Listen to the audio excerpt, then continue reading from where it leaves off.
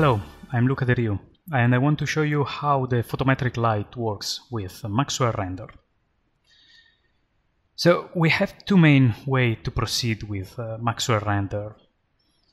We can work inside a 3D package like 3ds Max, Maya or another software, and we can benefit of the light created from Maxwell. In this situation, I need to create a light that is IES light, and I just need to define the light position somewhere in the space, load an external IES file,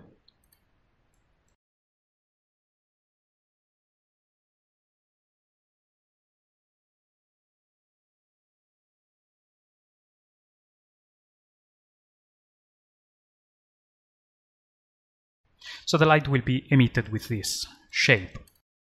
Now, what is IES light before proceeding? IES light are photometric files that represent the model on how the light behaves inside the space. So in the reality, in real life, we have a light emitter, a fixture that has a proper shape inside, and according to this shape, the light is bouncing and spreading inside the environment. With a photometric light, we can simulate this light bouncing and this kind of light modeling inside the space.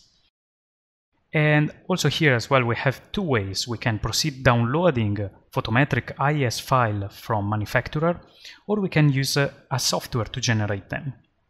The software can be found here on www.realies.com, and is a software used to generate the IES photometric file.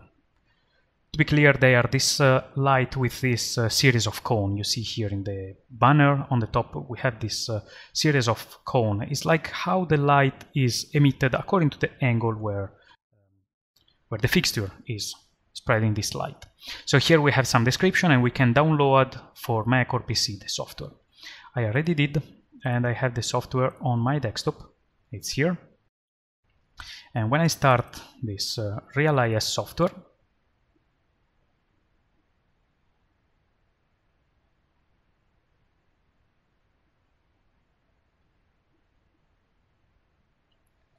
I can create file using this slider, defining the intensity per angle.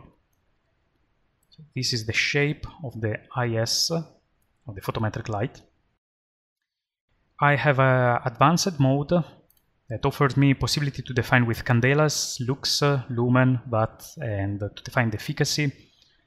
So changing here the parameter, I can affect what is happening here. For example, I have 1000 candela, I have 4600 candela for 1000 lumen.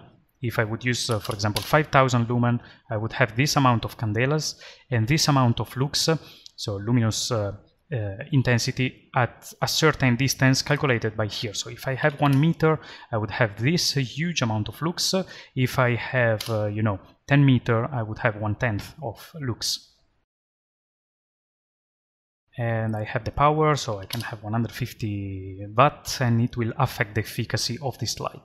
Of course, I can have realistic or theoretical values. The theoretical are huge compared to the realistic, and they are difficult to be managed. It's better to use the realistic for pre-visualization and 3D renders. If you are doing mathematical calculation, Real IES can also work for you in the theoretical mode, so where you have these mathematical values. When you are satisfied, you can press save file here, and the file will be exported. Now let me rename this one because it's the one that I want to use for the exercise that I'm doing, but I can press here, and boom, the new file is prepared here. You can see here in the preview that if I'm going to change angles, as you may expect here, also the preview is changing as well. So if I use a 60 degrees, this preview is displaying the 60 degrees. I can show you better the preview just putting it inside one folder, because I can't magnify the dimension of the icon. So you see, this is the dimension of 60 degrees with a certain distance, and it is created by Real IES. Now I already prepared before starting this this recording IES photometric file that I would like to use is this one, and talking with 3ds Max I applied it here. Now I don't want to use the 3ds Max, I want to show you Maxwell Render inside Maxwell Studio, so I'm going to close 3ds Max and I open my Maxwell Studio. Inside Maxwell Studio I already imported the scene with all the objects, and I'm quite low according to the grid, but it's not a problem because everything is aligned and created here inside. So I have a camera in the space, and the camera has certain parameters like position, rotation. We have the focal length defined with millimeter. I have a shutter speed, f-stop, exposure number. I have a sensor. Actually here I'm using a Canon DSLR. Here I have a resolution. I'm using low resolution because I want to speed up the rendering here. I can have Maxwell response or specific film response, and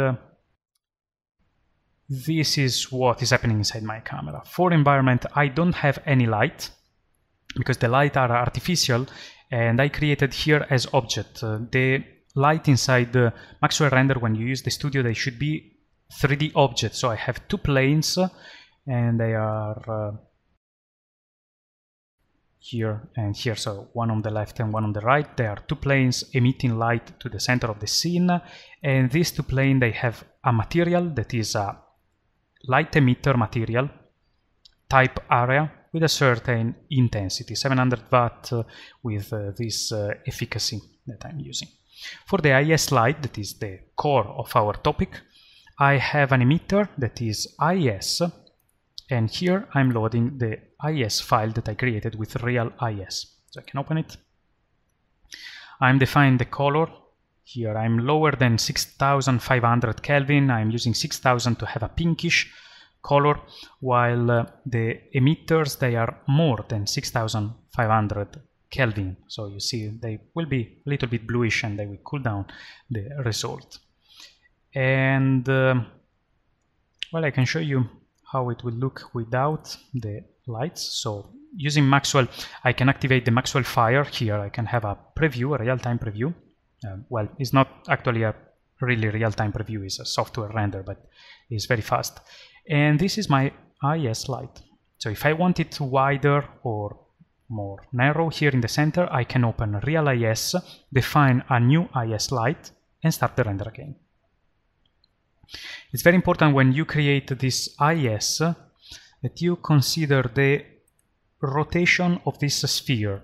This sphere is the sphere, the IES light, that is emitting light using the IES file and this material, and it has a certain rotation. It's very important that you consider this rotation for the emitting direction. If you rotate or if you need to do something, you can use here the parameter of the sphere. Now the intensity is defined by the material, so if here in the IES I'm using 500, for example, 5 times more, the light is brighter, but it doesn't affect the cone because the cone must be changed inside Real IES, the external software. So, well, let's try it. Let me turn off here the Maxwell Fire and let me create. So I was doing here with a backup. So I can have something like this, and I was working at 10,000, so it will affect the amount of candela, and I can save my file. That will be here. And now what I like of Real IES is that all the files are exported inside the same location, so I can substitute them really quickly. You see, this is the new light cone, it's the wider light cone. I changed absolutely nothing here inside, I just changed my values here inside. So it's quite nice software. I can close here, save my file, move back inside Maxwell, press Fire, and you see now I have this spotlight. So I can even try to save the file while Maxwell is rendering. Now here needed to get started, and this is the new light. So back to the original project, I can trash this one, save my IES light, it will be loaded inside Maxwell. I just want to show you the other light emitter that I created here, just to have the cooldown here. So you see the scene is cooler because it's colder, sorry, because I have this blue light, and also I can take the light from the left, for example, that is this one, and I can increase the intensity to 1000, for instance.